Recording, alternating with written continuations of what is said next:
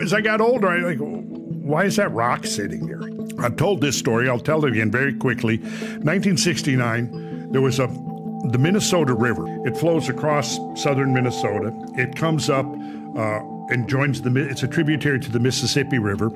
And if you come down, it's right up there where you see Big Stone Lake. That was the outlet of Glacial Lake Agassiz, which was this gigantic inland freshwater sea that was left over from the melting of the glaciers. And it burst out catastrophically right there at Big Stone Lake. And it's called Big Stone Lake because if you go there, there's these big old stones sitting out in the field randomly, and you go, okay, how'd these stones get there? At Eden Prairie, there was bluffs overlooking the Minnesota River Valley.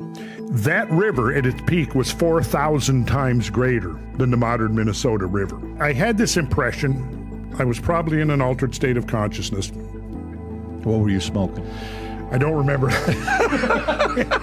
But the point was, that stuck in my craw for years. And after like a decade, the whole of Canada was buried under 1.5 miles of ice.